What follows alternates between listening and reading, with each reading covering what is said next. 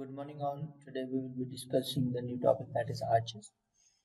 So, what are arches? Arches, you must have all seen the curved type of beam that has been in your corridors, or some people have in their verandas. So, that type of structure is known as an arch. So, arch can be used to reduce the bending moment in long span structures. So when you are talking about the arches, we will be seeing how it reduces the bending moment and by how much it reduces the bending moment. That we will be seeing with the help of an equation. Okay, now first of all, you need to know the basics behind the arches. So arches basically is used to reduce the bending moment in long span structure. Essentially, an arch acts as an inverted cable. Okay, so it is like an inverted cable. So it receives its load mainly in compression, although because of its rigidity. So how you gets all the load in compression through uh, when you are loading this structure, this type of structure. So how the loading comes in that? So it is mainly the compression loading that will be discussed using an equation. This is the basic introduction behind it, and all these equations or the statement will be verified using the equation of an arch when you will be deriving and analyzing the different types of arches. Okay, so it also resists some bending and shear bending on how it is loaded and shaped. So how it will be reducing the shear when it is being loaded, that will be also discussed using an equation when you will be talking about the three hinge arch or a two hinge arch. So and types of arches will be discussed. When an arch is subjected to the uniformly distributed load, vertical load, then only compression forces will be registered by the arch. So only the compressive forces will be registered by the arch. No tensile loading will be registered. Under these conditions, the arch shape is called funicular arch because no bending or shear force occurs within the arch. So there is no bending or shear force occurs within that arch. When you are talking about the funicular arch, so under these conditions, the arch shape is like a funicular arch because this type of shape, okay, this type of shape, because no bending or shear force occurs in that type of. So in this case, these 2 points are known as the abutments, which are acting like a support here, and the rise of this structure is known as the central line rise, and the topmost point of in this structure is known as the crown. Okay, and outer part is known as the, or rearer, that back part is known as the extrados, or towards this side or soft fit, you can say the uh, front face of that part is known as intrados. Okay, and this line is known as spring line. So these are the basics that you must know about the arch. What are abutments, what are extrados, what are intrados, crown, rise when you are dealing with the arch. So comparison between a cable and an arch. So cable is a tension member. When you are talking about the cables, you must have seen the cables in the suspension bridges. Mm. So bridges that is carrying the cables, they are having only tensile forces. Okay, so cable is a tension member, and when you are talking about the arch, generally the arches is a compression member. So arches will resist the compression member.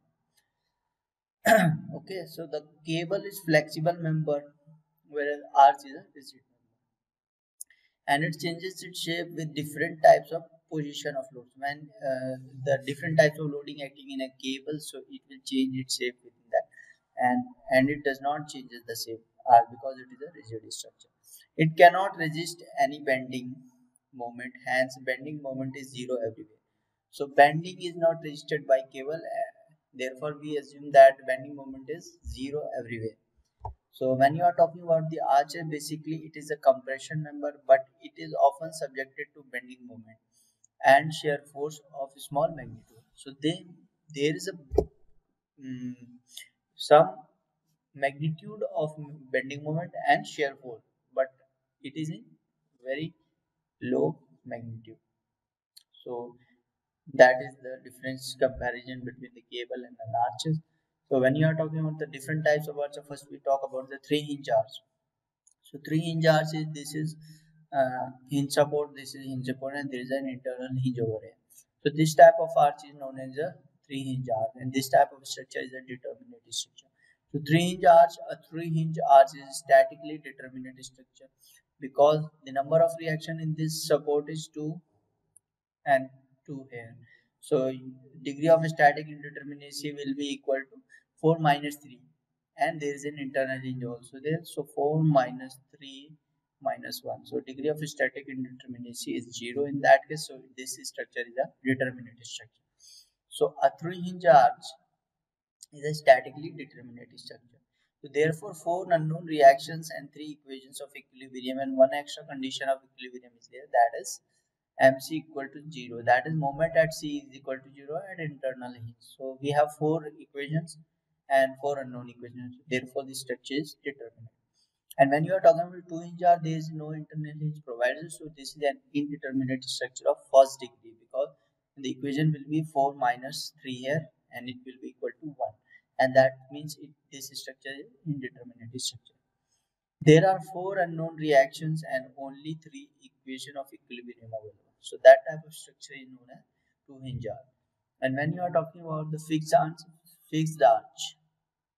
Fix arch वो arch होगा जिसमें दोनों supports क्या होंगे, fix होंगे तो that means there are 3 reaction here and 3 reaction here. That means the degree of static indeterminacy is equal to 6 minus 3, that is 3. So it will be indeterminate structure to third degree. So here the fixed arch is statically indeterminate structure to third degree. There are 6 unknown reactions and only 3 equations of equilibrium are available. So when you are talking about the comparison between the behavior of an arch and a beam, so when you are dealing with an arch, so first of all, suppose here is this arch, okay? I am making this arch and let it be this support is in support and here also in support is here. Okay, so this is the span here. So let this point will be distance is ly to here, ly to here, and one load is acting, that is p here. Okay, and this rise is h. Okay, and here you can easily calculate for the beam case. Let this will be the beam here, one hinge support here, one hinge support is. So you can easily calculate the reaction, that is Ra here, Rb here. Okay, so Ra and Rb equal to P by 2 because it is a symmetrical structure here. So when you have this equation, or you can find it by using the equilibrium theorem, summation fx equal to 0, summation fy equal to 0, and moment about a point or and other support is 0. So you will easily get the value of the unknown reactions here. Okay, so I have found the unknown reaction here. Now when you are talking about the moment at a x point here, let it be the distance x here, and similarly the x distance in a beam. So moment equation for the beam will be, you can see P by 2 is the reaction. So when you are calculating the moment at x point, you have to put your hand here and see the equation from left hand side when you are seeing. So you will be able to see that P by 2 will be producing a moment and clockwise moment, that is P by 2 into force into perpendicular distance, P by 2 into x, that is moment at x in case of a beam. And when you are talking about the case of an arch, you will see the equation moment at x will be equal to P by 2 is the vertical reaction and distance for this equation is x. So P by 2 into x, and you will see there is one horizontal reaction, that is here. That because this is a curved structure, there will be a perpendicular distance for this force also. So that means this will produce an other type of moment, that is anti-clockwise moment. That means it will be minus ha into this distance, that is let it be y here. So ha into y. So this is the moment that is neglected with P by 2 into x. So P by 2 into x is the moment in the beam, that is the moment of the beam, and minus ha into y will give you the moment in an arch. So this is how I was telling you in the this definition we have written that arches can reduce the bending moment. So how it is reducing the bending moment? By the horizontal reaction, because the horizontal reactions come into play into the when you are talking about the arch. So for the above analysis, it is clear that the bending moment at any section in the arch is smaller than that of the beam by an amount horizontal reaction into the rise of at that point we are talking. Okay, so I hope this point is clear. Now, advantages of arches over beam. So what are the advantages? For same loading, you have seen that we have applied a point load P in beam and same load in an arch. So for the same loading and same span, the bending moment in an arch section is smaller than the bending moment in the beam section at same location. Okay. So for long span, arches section are cheaper when you are talking about the long span. So in that case, that point arches are cheaper to thinner cross section needed or less bending moment. However, for small span beam can be advantage.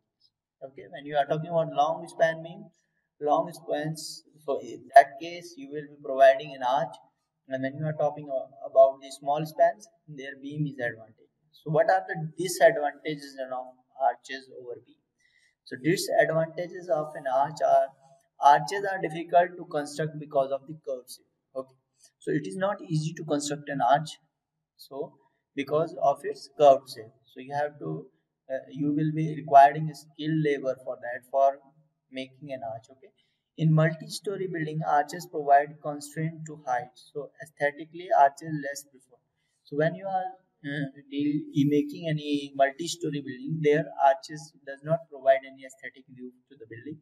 So that is why we this is the disadvantage of an arch in the case of multi-story buildings. Okay, so we are seeing the aesthetic part of it.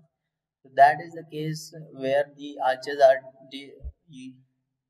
disadvantage of these arches over the beams when you are talking about arches and beams. So I hope you are clear with the concept behind the arches. What is the difference comparison between cable and arches? What type of arches we are using, and by how much the moment is reduced in an arches, and why we prefer the arches in case of long spans, because to reduce the bending moment in the structure. So thank you very much.